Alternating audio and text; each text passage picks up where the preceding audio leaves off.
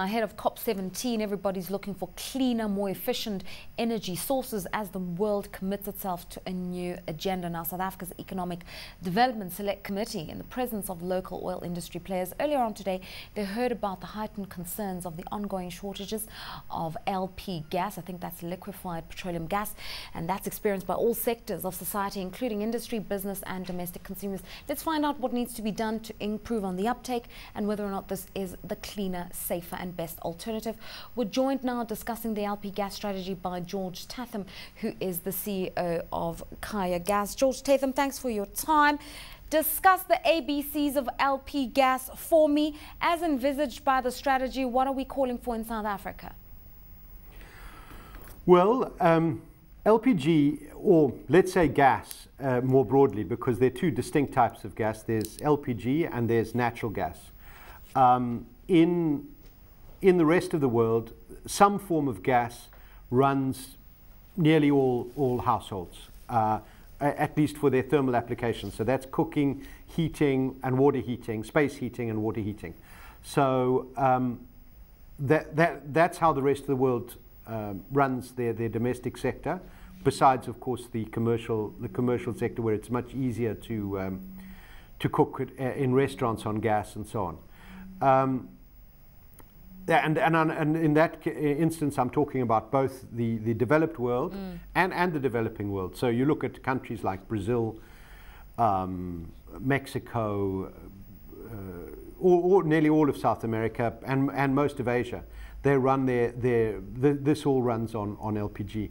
LPG is cheaper than electricity in a normal economy, and now also in South Africa since the Eskom price increases. So that's an incentive. So that's going to be driving growth in the market.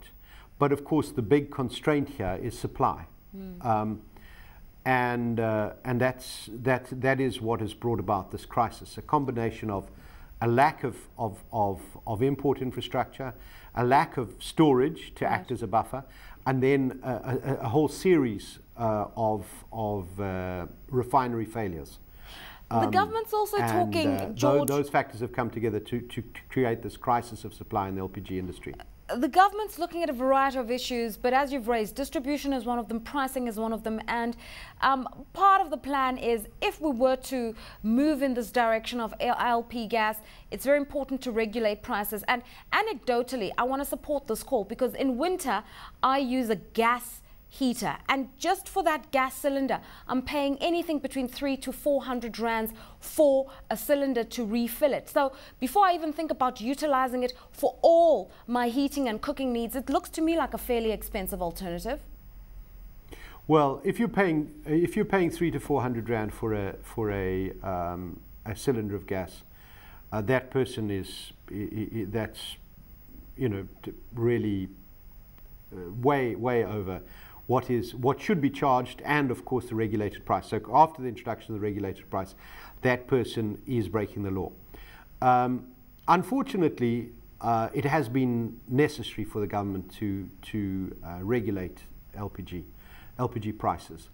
You must remember that the LPG industry comes from a long tradition of the oil. It's a small part of what was a very cartel-like operation in this let's say uncompetitive or non-competing oligopoly that was the South African oil industry. The rest of the oil industry seems to have moved on, but the gas business continued to be dominated by four players, the biggest of whom had around a 50% market share. So this meant that they just pushed prices to whatever level they wanted to, and the channel to market that many of the majors use is long and cumbersome, and so their margins and costs being added all the way down the channel, with many snouts to feed in the trough. So there are companies like ours that have come in with a new market model. The base of our business is supplying gas to low-income homes. And we have a completely different channel to market, a different pricing structure, and indeed the introduction of the regulated prices had no effect on our business because our prices were already well below. Okay, the George, talk to us about the prices. future in terms of uptake, because we do need a complete paradigm shift in terms of how we see gas as consumers. When I was in Europe last year, in France, all I could see driving through the Pyrenees, I think I said this to you earlier on, were gas pipelines for kilometers and kilometers, and apparently they stretched as far as Russia, which is the main supplier. So the issue is, in South Africa, we don't quite have that sort of infrastructure. Transnet would need to come to the party, and to service 48 million people, it looks like a big job. No, well, that I think is, I think you must understand that there is a kind of life cycle in the gas industry.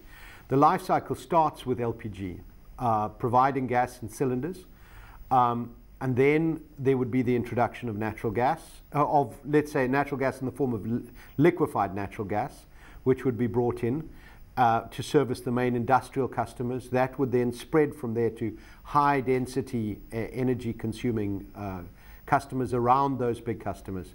And then ultimately you can then bring in the long pipelines from, well, we wouldn't bring from Russia, of course, but we'd bring them from Angola and other gas-rich, and Namibia and other gas-rich countries near us.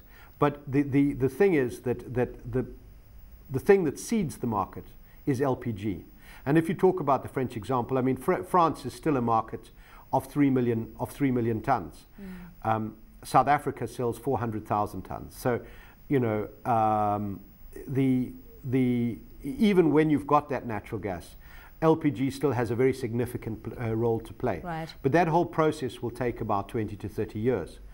And in the meantime, it falls on LPG to start that initial conversion. If you look at developing markets around the world, and bear in mind that I've been involved with the development of gas companies in China, in Poland, and various other countries in the world. The market will go through, it hits a point where it needs to move to a new equilibrium. Right. And it's not uncommon to see a market grow by 3 or 4 times during that period. Okay. I mean, one just has to, in Africa, one has to look at markets such as Morocco, where they have a market of 1.5 million tons, say 4 times the size of South Africa, and they only have 32 million people with a far lower per capita income than we have in South Africa. So the potential for gas is huge, but the place of growth is going to be the domestic market.